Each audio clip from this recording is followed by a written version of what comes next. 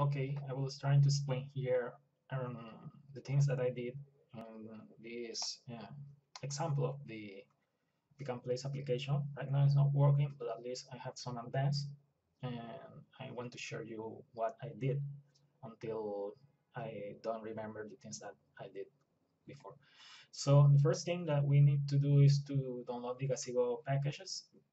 This is because, for example, in all versions of gazebo, if you try to grasp something, the object slips or falls from the robotic arm. That's because of the physics. So this plugin fits that thing. You can download it from the GitHub of Jennifer Buehler. And she has an example, the gazebo package here. We are using the gazebo grass plugin. For example, if you want to use the gazebo grass plugin, you have to identify your robotic arm. You have to put the palm link and the gripper links. For example, in the case of the UR5, we have the fingertips. I think it's another. Let's see. Let's see. So here in my sacro, I put the grass plugin.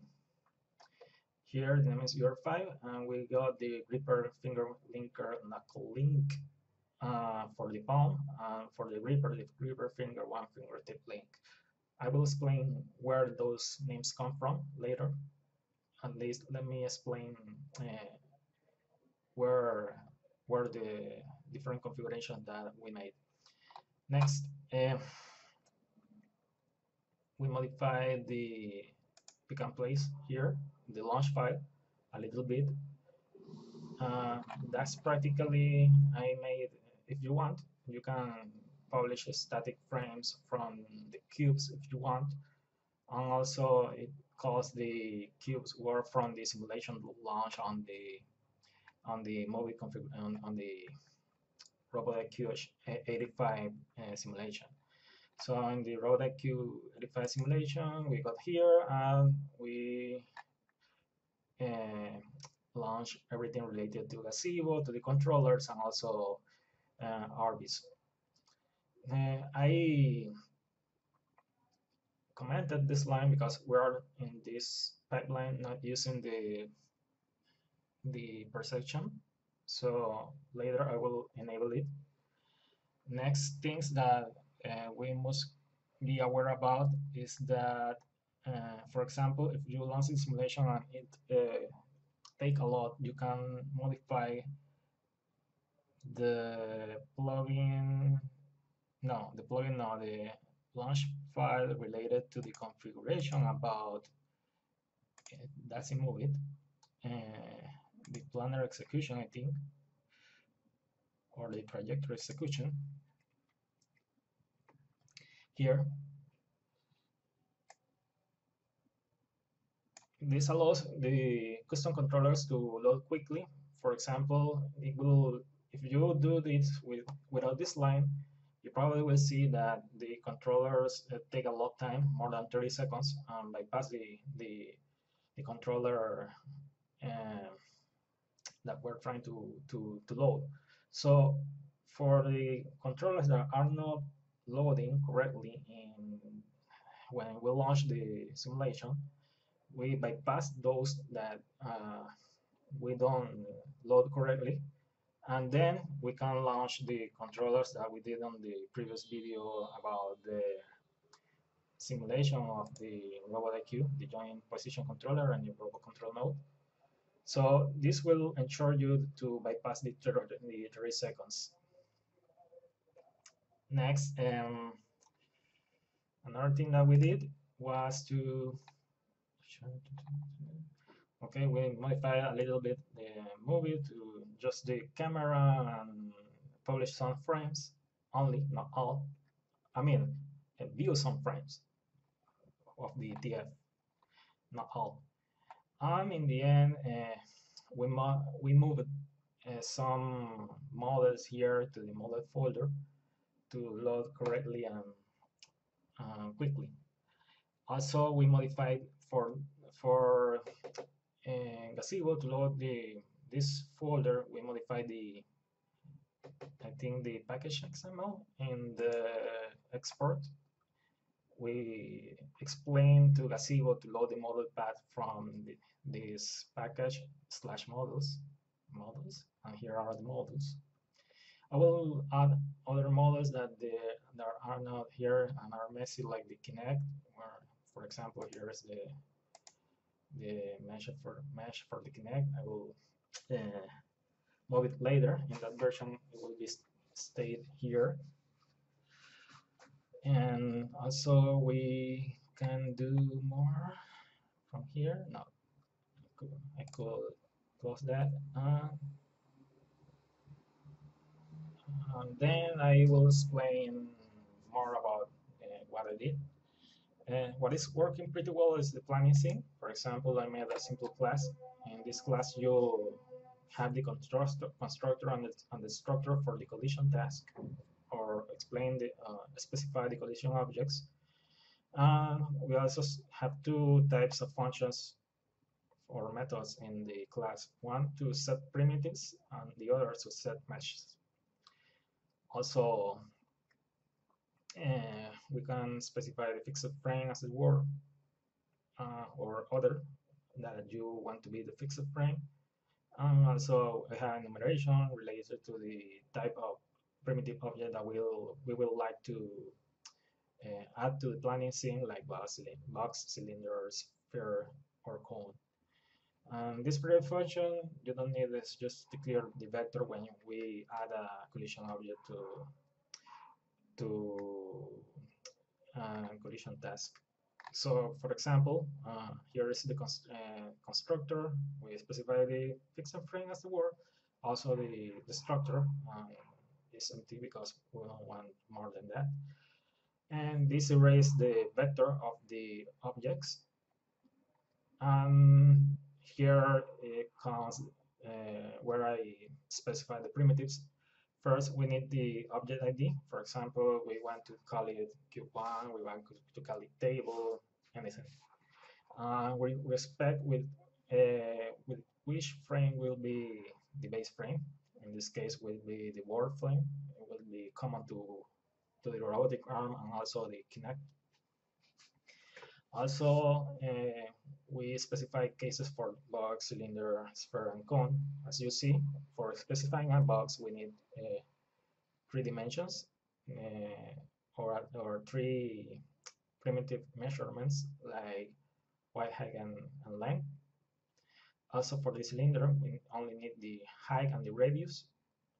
For a sphere, we only need the radius. That's because we're resizing to 1. For a cylinder, we're resizing to 2. For the box, we're resizing to 3. And for the cone, we're resizing to, okay, I'm here. That will be okay, resizing to 2.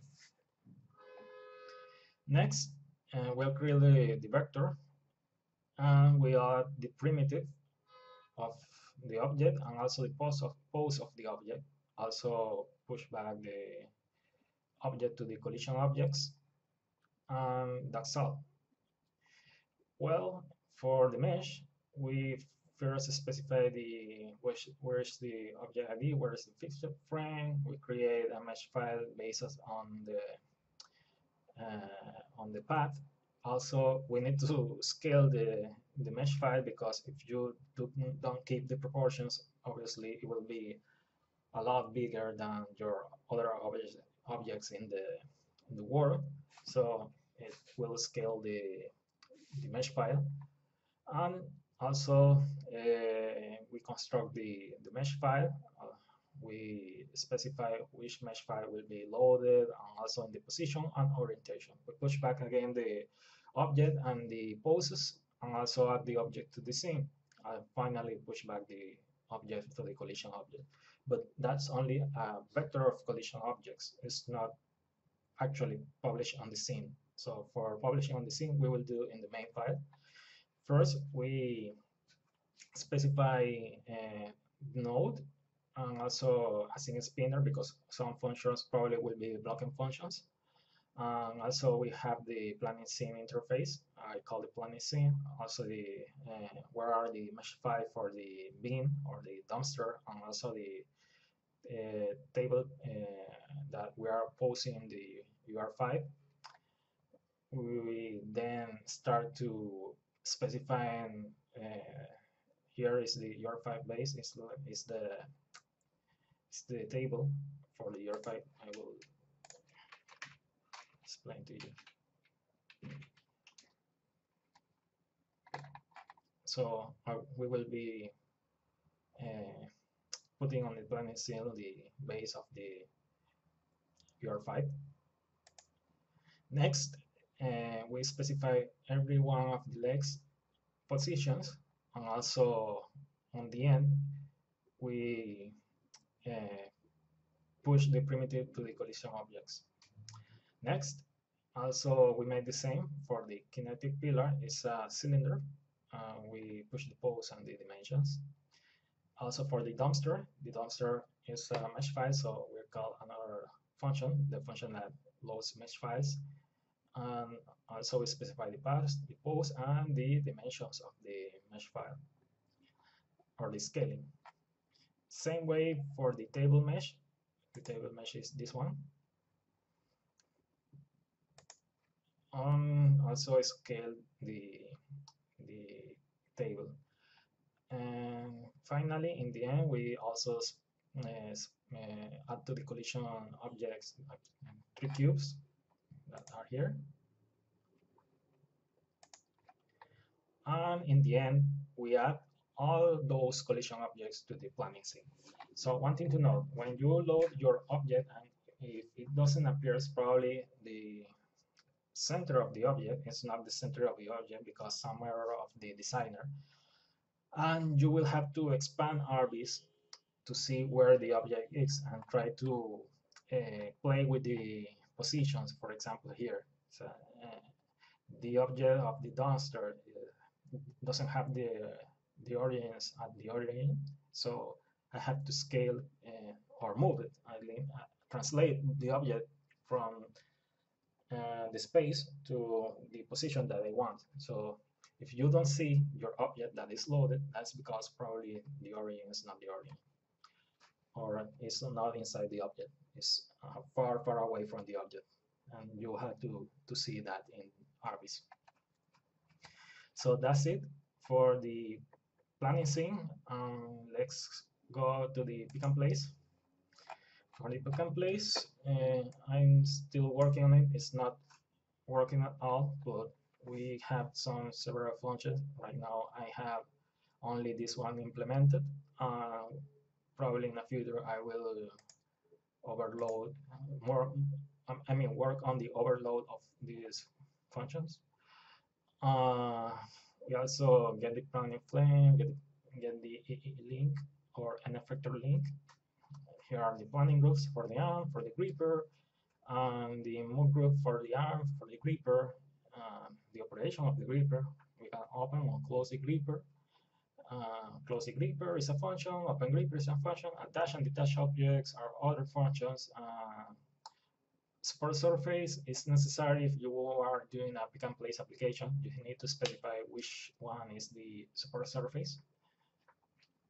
And those are private variables. Probably I could move to the private field those functions, but right now I will keep it in that place.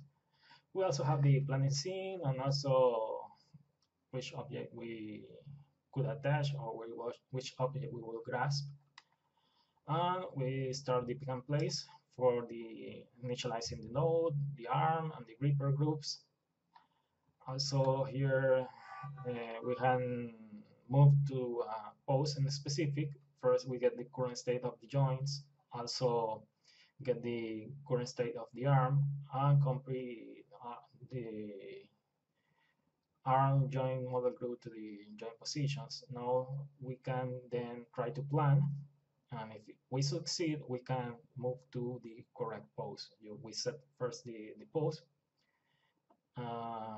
First, looking for the translation, then for the rotation, and it's better to make this voltage rotation in your mind than the quaternion, at least for me. And finally, we transform the rotations to a quaternion to set to the orientation.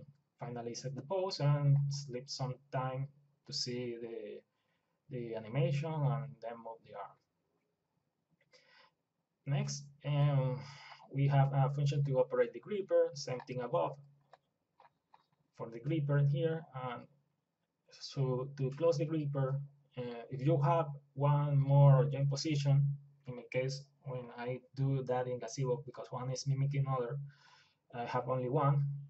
So in your case, probably will be something like this.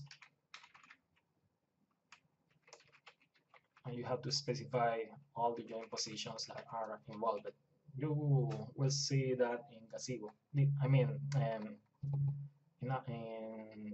the Moveit setup assistant when you set the gripper. And if the operation is close the gripper, we move or contract the gripper to grab the object. I must remind you that that's not the best way. The best way is to use the grasp plugin because the grasp moving interface, because they calculate how much and where are the points and so on. So right now I'm trying to make this thing to fire up and work. I think that is not happening right now. Next, we send the joint values to the gripper, and if we succeed for the plan of the gripper, we move the gripper. And that's all. That's for attaching the object. In example, I am just testing with a cube, the first cube, this one from the right. And we will attach to the gripper base link. We could attach to any link on the gripper or the arm, but I'm attaching to the gripper base link. We also make this object the grasped object and move to the planning scene interface to mark it as attached. So for the attach is the same thing, just the only difference is that the operation is to remove the object and add it to the planning scene. Finally, that's a function just to get the planning frame, another for the N effector. This one to open the gripper, we call the operate gripper to pause and detach the object, and for close the gripper, we operate the gripper to true and attach the object, obviously.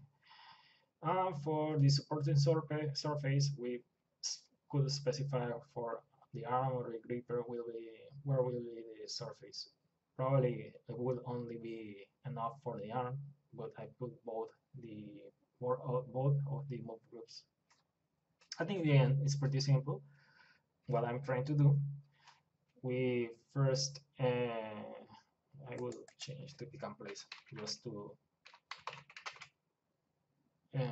specify more in the node. Here we start the node. We call the node and the async spinner. We use the async spinner because these functions are blocking below, especially the move for the move group. We get the planning scene, the planning frame, will be the word, the N effector link, and we specify the support table as cafe table. That is the same name that we specify in the URDF. Also, we first move or approach the cube to the arm to the cube from above. So the arm will be positioned over the cube. Next, we will be at least at the minimum position of the cube. We will close the gripper.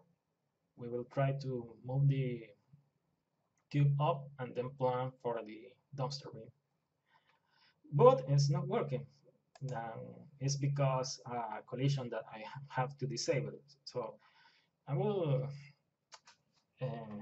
load here the application. First we will do a cat key make. Only we will make the package with the UR5 picknplace. Okay. let's wait. We'll clear that. Okay, next we will launch the pick and place application first.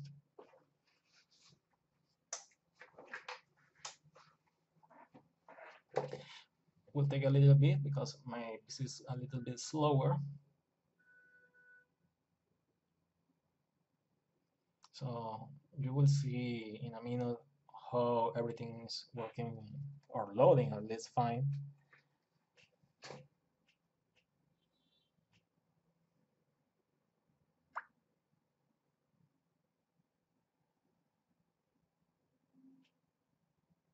You will see here in a moment green message that are message referring for the grass plugin. So I will wait a little bit. Ignore those errors. Those are for Liquinet because we are loading the respective plugin 2 times. So here it is. If everything goes fine and you load the plugin correctly, you get this green message that we're loading the gazebo grass plugin. We have here which collisions we got involved, where are those names, and also the topic about the contacts, where are the controllers that are loading, the controller, the gripper controller, and we load those other controllers, the joystick controller, the controller, and so on. For example, here, how do you know which names are? Because you got here to gazebo, and in models, in the UR5, you have to specify any of the links names. So, in example, we get from the Palm and from the tips links from here.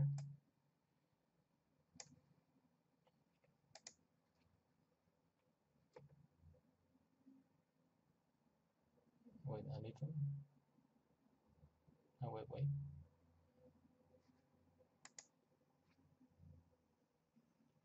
Yeah.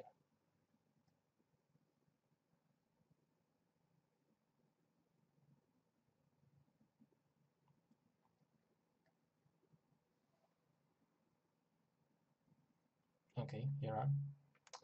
So the gripper finger 1 inner knuckle link, and gripper finger 2 inner knuckle link, and the gripper finger 1 fingertip link, and the finger 2 tip link. Both are from the arm. UR5 and are related to the palm and for the gripper, and are located here. So the finger 1 knuckle link is the palm link. This is palm link. And the other is the finger.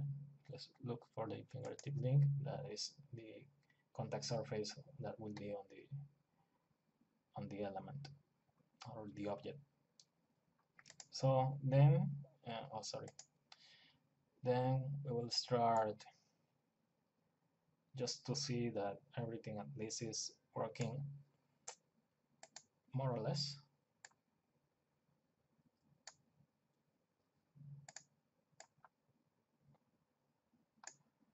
Okay, here we have the simulation in gazebo, and you see that there are objects present and here are not. So we have to publish the planning scene. That's what we did in the simple node of the planning scene. So for that, you have to run the node for the UR5 pick and place planning scene.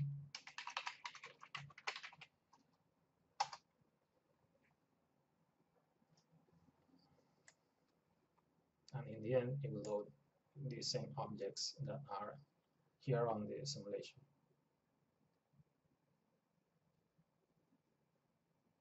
Here they are. So the planning is working correctly. Now the problem here is when I try to grasp, attach, and move the object practically. So this is the stage where I am. I am stuck here for 1 week. So I will try to fix that. And in the meantime, I will advance in another projects. For example, looking for a perception pipeline, trying to filter some things, do OpenCV applications, both in parallel until I finish make this work. I don't know if I could do that because I have a lot of problems with UR5 and gazebo, but I will try. Just run UR5 picknplace and picknplace. So the first thing that it will do is try to open the gripper. Right now it's open, so you will see nothing.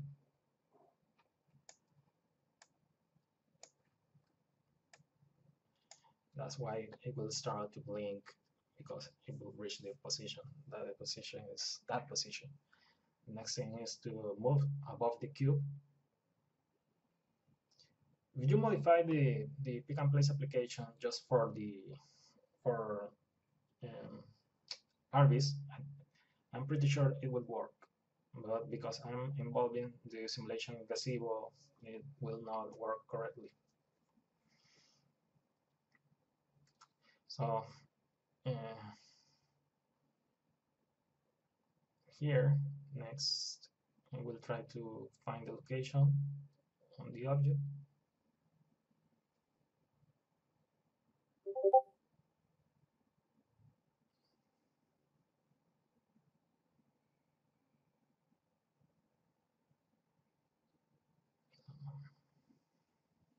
Will take a lot of time because my computer, and also I don't tune the controllers of the UR5. I'm using the default configuration, so probably if you use a tuned controller, it will go faster.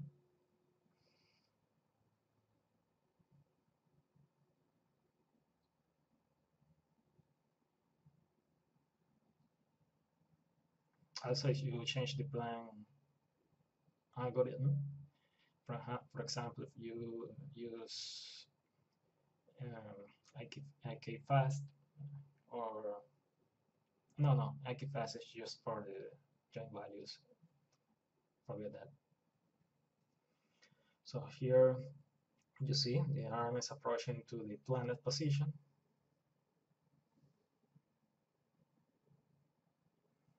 The next thing is to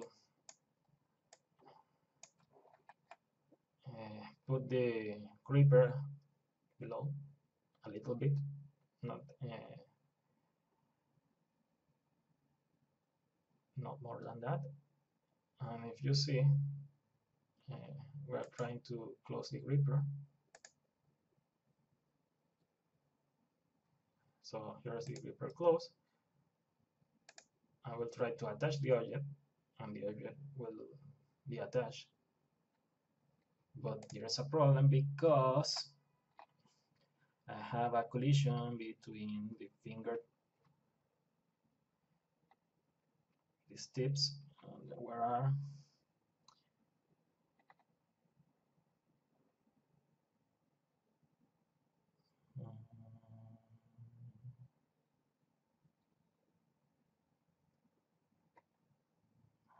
okay, contact between cube 1 and gripper finger 2 gripper fingertip link, which constitutes a collision. So I have an option, I think. An option is to disable that from the collision matrix that I don't want to do. And the other option is programmatically do that. So disable the ACM, or low collision matrix, from the cube and or the object and the tip links and so on. So at least it's more or less working. Sorry for that. because I actually like to upload a complete video on everything working, not partial things. But if I do not that in that way, I will probably will not remember everything that I did to make it work. You will be a little bit lost. So that's all. Hope in the next few weeks I will try to get the solution and move for better dynamic approaches like grasp in Moveit, and also the perception pipeline. So that's all. Thanks.